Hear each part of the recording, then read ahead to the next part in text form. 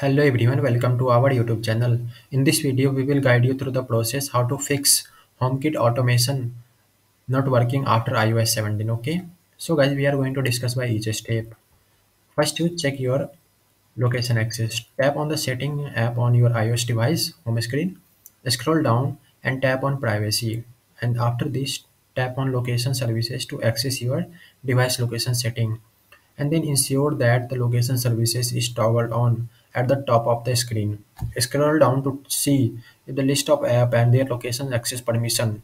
Check if the desired app has necessary location access. Okay, and then recreate automation. Launch the Home app on your iOS device. Tap on the Automation tab at the bottom of the screen.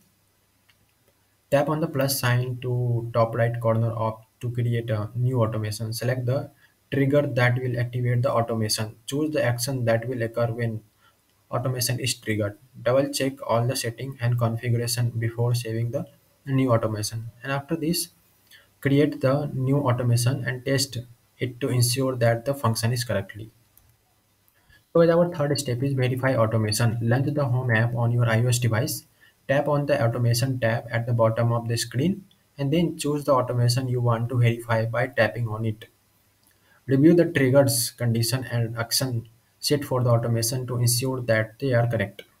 Manually trigger the automation to test its functionality and see if the desired action are correct carried. Observe the outcome of the automation to confirm that it's working as intended.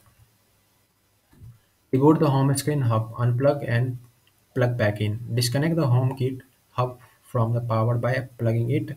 Wait for a few seconds, then plug it back in to restart the hub. Restarting HomeKit hub. If the hub is unresponsive, you can also restart by going to Setting app on the hub device and selecting the option to restart the device. Okay. So as our fifth step is check Bluetooth and Wi-Fi connectivity.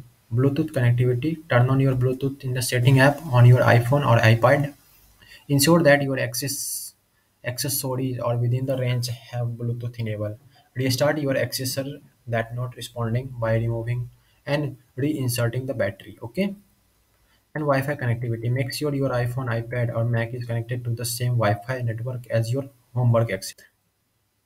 Verify that your Wi-Fi network is functionally properly and that there is no connectivity issue. If you're using a hub like Apple TV, iPad or HomePad, ensure that it is connected to the Wi-Fi network for seamless communication with HomeKit device. Okay. So guys, this is our all step. Thanks guys. Have a nice day. Don't forget to subscribe our YouTube channel.